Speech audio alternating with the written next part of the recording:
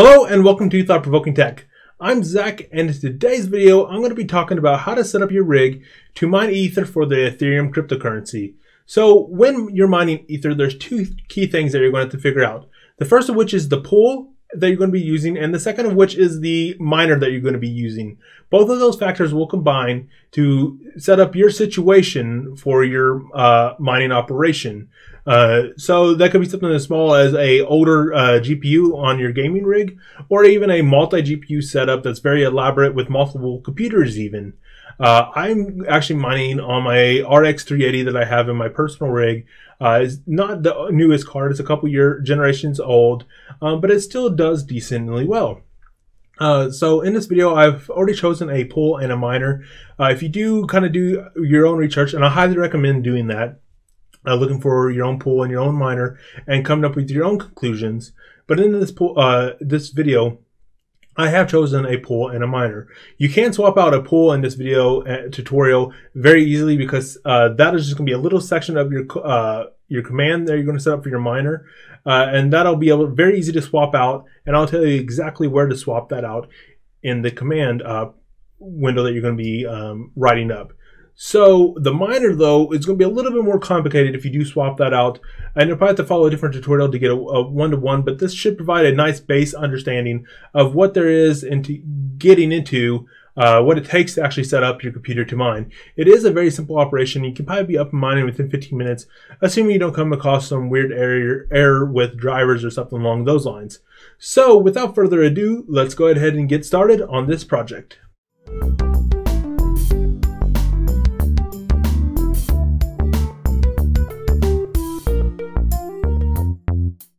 So the very first thing you're going to want to decide is which pool that you're going to be using to mine.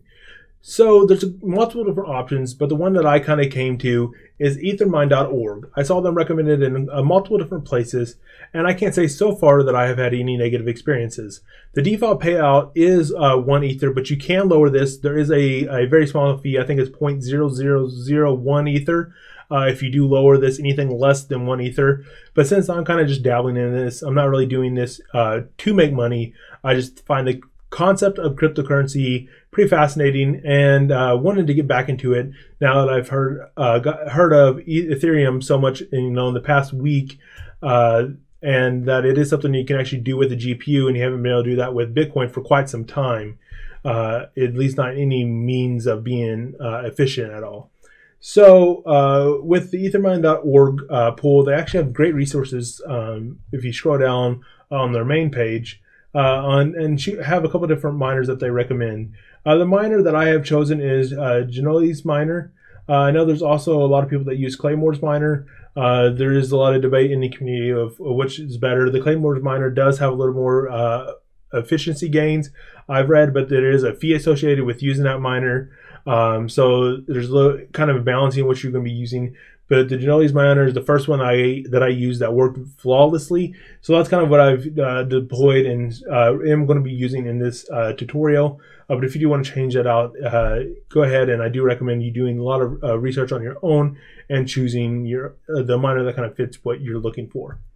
So, and especially if you're planning on doing this with like making a rig dedicated to mining, you probably want to get the one that's the most efficient. So maybe look into Claymore a little deeper and see if those efficiency gains are worth it when you take in the account the fee that's associated, and I'm sure that it is. But I just decided to choose a very simple option for this tutorial. So you'll have a link right here that has the link to the Windows download, and you'll actually see they already have your setup guide right here of what you're going to enter into your batch file. I will walk you through the whole process of making a batch file if you've never done that before. It is very simple to do. So let's go ahead and jump to that link, which I already have open. So it'll actually be brought to this root page. I've already actually navigated to the latest version. You can see that it ranges from 1.0.7 to 1.1.7. So just click on the latest version, and you'll be ready to click the download button. After clicking the download button, you'll be brought to an option to save the file, and then it'll be brought to your downloads folder on your Windows device. So I'm going to go ahead and jump to that, and we'll pick up from there. All right, so I have my downloads folder pulled up, and you can see the zip file that I just downloaded. I'm going to right click on that, and it should be the third option from the top, but if not, you're looking for a command called extract all. go ahead and right click that and extract all. And what I'm going to do here is just take off a little bit of the verbiage from the end of that folder just to make it a little bit cleaner. I'm going to click extract all and a new folder will pop up, and inside of it has a folder nested that has the full version number. What I'll probably do is keep a couple different versions as new versions do release in the future, if that does happen, in case one version, for example, the older version still does work but the new version might have some form of bug that might have a performance hit. I'll keep the old version so I can fall back on it, assuming that it still does work fine. Opening that folder, you'll see a very small amount of files. There's going to be a handful of TLF files, and then your .exe, which is your application executable. We'll be using that in a little bit in our batch file, and you'll actually place your batch file right here. And if you've never created a batch file and you're completely confused about what I'm saying, it's super simple. I'm going to walk you through that step by step. So we're going to want to open our internet browser back up and go to that command guide that they have already created nicely for us. You're going to want to copy that whole block of text in that white block. So go ahead and copy that, and now you're going to hit your little search icon here, or if it's your main screen, you'll have the full kind of search bar there by default, which you can turn that off in Windows, but by default it's there and most people still keep it there. What you're going to want to type here is Notepad. I do have Notepad++, you can see it right here. I do recommend that. I always like to plug that every time I have an opportunity to. It's a free software. It's a great software, especially if you do a lot of coding. It has a tons of different syntax for tons of different programming languages. It's super clean, very good Notepad app. But I'm going to go ahead and use the standard proper Notepad app made by Microsoft. It's super basic and it's on every Windows forever ago. So whatever you have and running from Windows 7 to 10, you'll have it for sure. So go ahead and paste that in here. I have never messed with the first 5 lines of commands. If you did want to allocate less than 100% of your GPU, you could do that here. But I'm going to go ahead and jump to the -S and your -FS as the first things I'm going to be talking about. So your -S and your -FS, which is something a lot of servers don't, or guides don't really touch on too much, is your server and your failsafe server. So this is the server you're going to be connecting to for your pool data. And in your FS, your failsafe server, you're going to be connecting to your pool data. So for some reason, the server that your pool is running, it can't communicate to for some reason. Maybe it's down or maybe it's being hit hard by a lot of different miners. You have a failsafe server they can also try to communicate to. Right here, they actually have all the different ones that you can actually connect to, and they have the same servers actually have multiple different ports you can try accessing if for some reason you're having trouble accessing over a certain port. So one thing I recommend is if you're in North America or Europe, you actually have 2 good choices. Choose the one that's closest to you, or if you're in the center, just throw a coin and pick one of them. They actually have EU1 as the primary one. I'm going to go ahead and replace that by the US one. And since I'm pretty much in the center of the US, and go ahead and replace the second one with US2. If I would have paid attention, US1 was already in the failsafe. I could have left it there and just put US2 over there and not had to spend much time. But since this is a guide, I'm just going to kind of continue going on with that. So you can see here now my primary server is US1, which is going to be the North America East server, and my failsafe server is US2. If for some reason the East Coast server is not responding.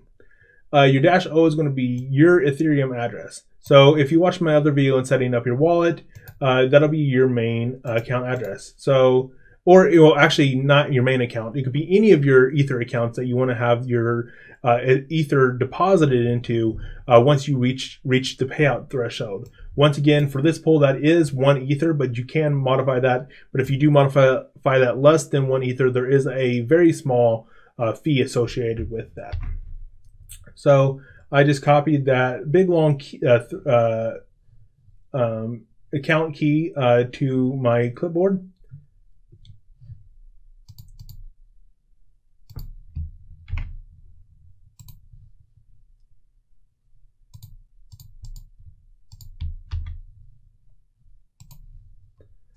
All right, so I've copied my Ethereum key from my wallet, and I'm going to paste that over here.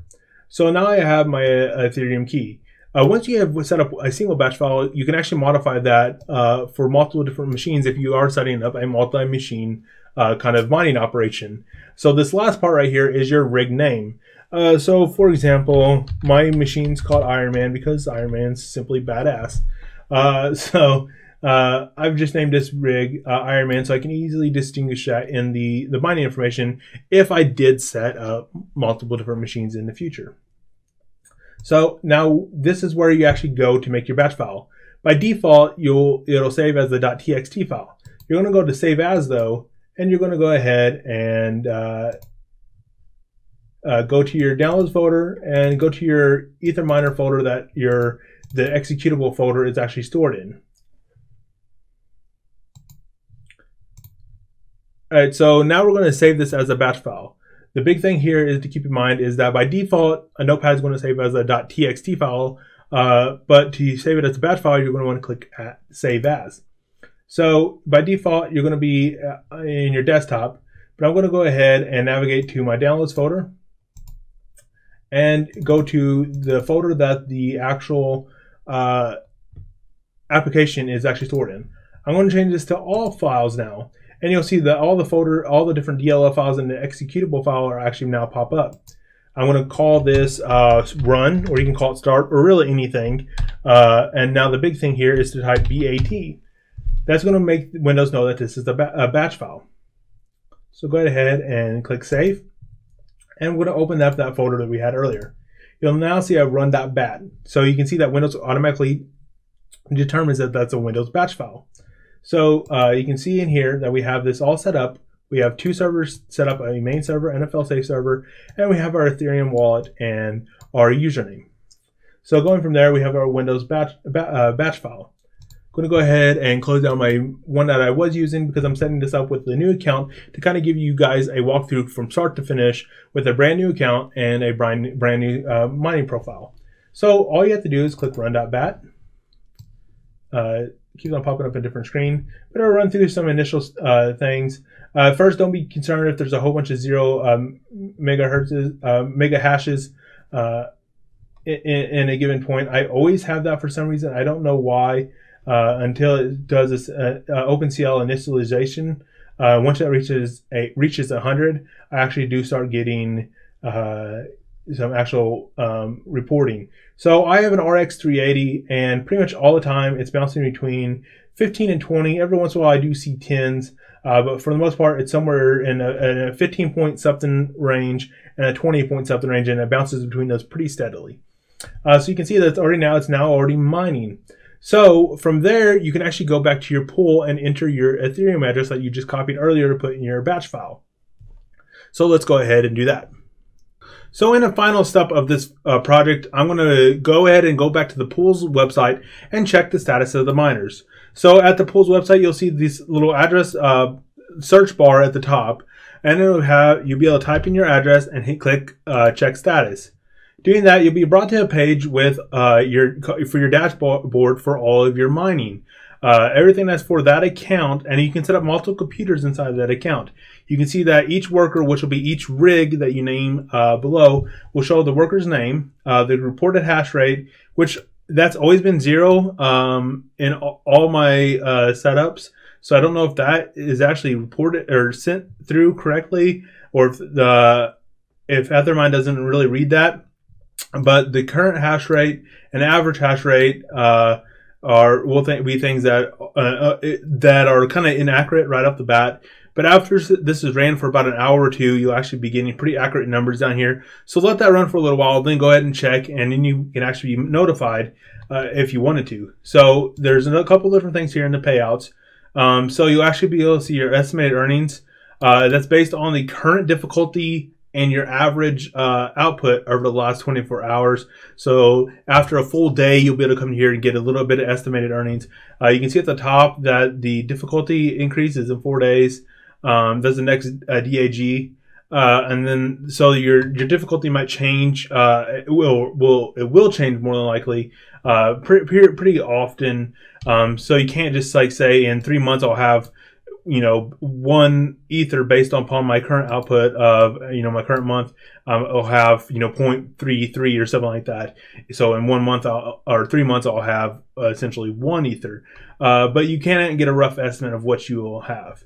Beyond that, there are some settings. So you can actually have it email you if one of your workers goes down, which is a handy feature, especially if you're planning on doing this with more of a big operation, having multiple different rigs, and possibly at multiple different locations. You can have it email you if something goes wrong. And if you have like any type of remote desktop software set up on your computer, you can always remote into it, see what's going wrong, possibly restart the miner if it crashed or something, and get back to mining.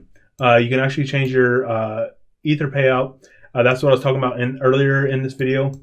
Your minimum is 0.05, which is actually pretty easy to get to. Your max is 10 ether. And if you set it less than 1, it's a 0.001 fee that will be charged. So just keep that in mind of how low you want to set it based upon if you want to pay an extra fee for getting it out a little bit early.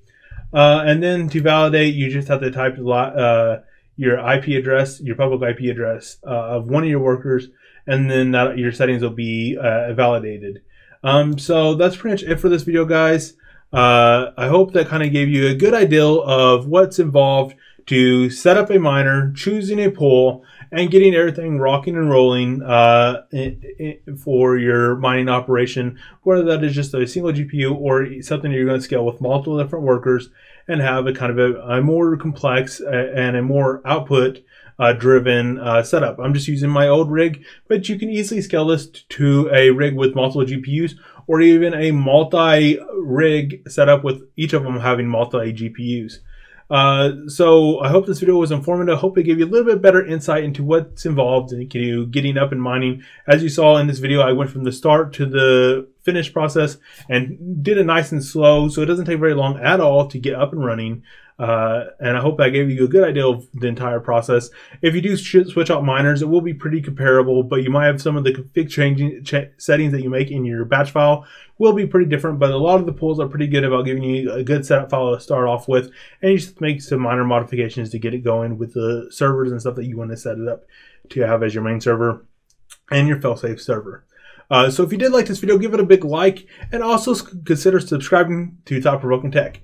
If you do subscribe, or you're a new subscriber, or already an existing subscriber even, and you haven't already done so, consider hitting the little bell icon next to the subscribe button. That'll let you be notified as I release new videos.